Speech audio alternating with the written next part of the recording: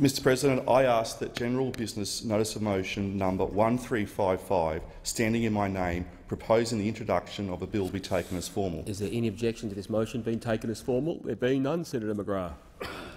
Mr President, I move that the following bill be introduced: a bill for an act to prevent higher education providers charging a mandatory student services and amenities fee and for related purposes. Question is that motion be agreed to. Those of that opinion say aye. Contrary, no. The ayes have it. Senator McGrath. I present the bill and move that this bill may proceed without formalities and be now read a first time.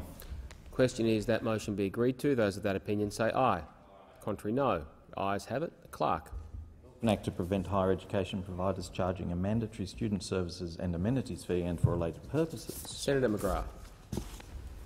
I move that this bill be now read a second time, and I seek leave to table an explanatory memorandum relating to the bill. Is leave granted? Leave is granted. Senator McGrath. I table an explanatory memorandum, and I seek leave to have the second reading speech incorporated in Hansard and to continue my remarks. Is leave granted? Leave is granted. Thank you, Senator McGrath.